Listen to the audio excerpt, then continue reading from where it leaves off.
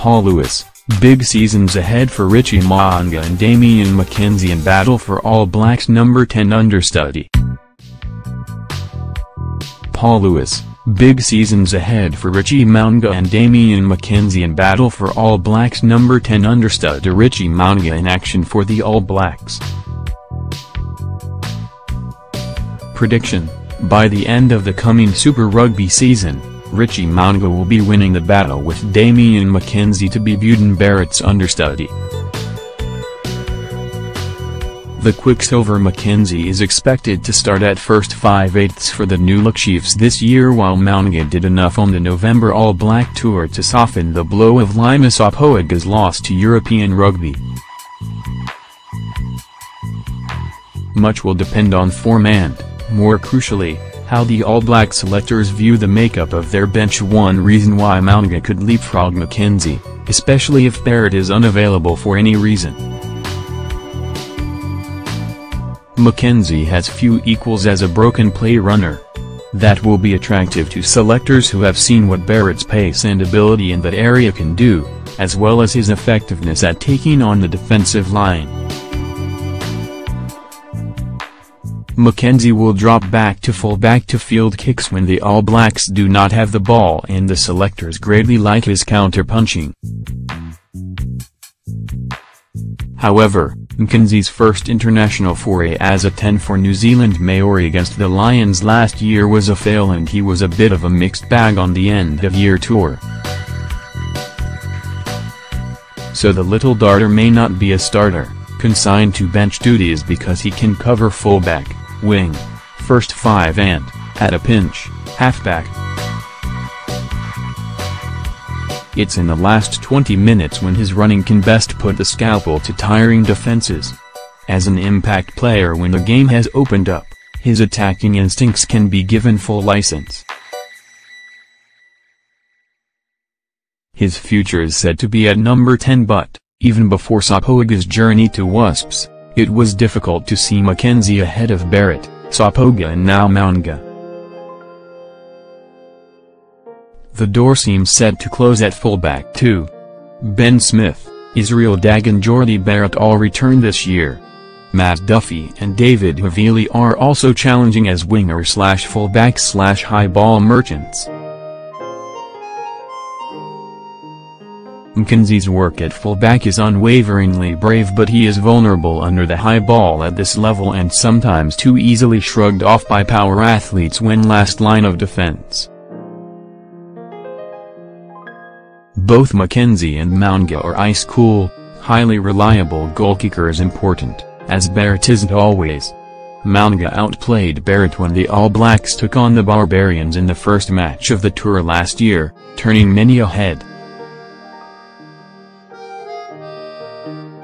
He is an effective ball carrier, better than most at taking the ball to the line and creating a hole with deft distribution. His kicking from hand is the best out of the 3 contenders for the 10 jersey, certainly better than Barrett's. Both Mo'unga and McKenzie are only 22, early indications are that Mo'unga has that imperturbable temperament needed at the top.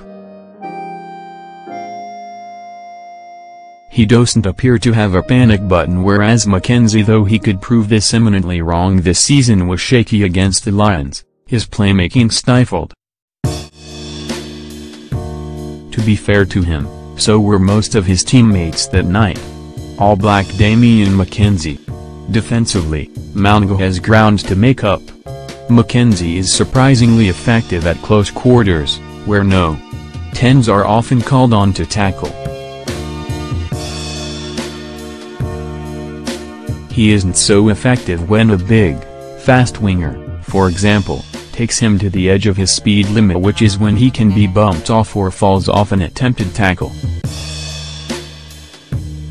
Again, to be fair to him, you can say that about many players at international level. But that lack of size is most noticeable when defending an extremis. McKenzie has the edge at kick fielding and returning. Mo'unga is nowhere as adept, even prone to dropping the odd ball or two last year. That, however, is what training grounds are for and is more easily fixed.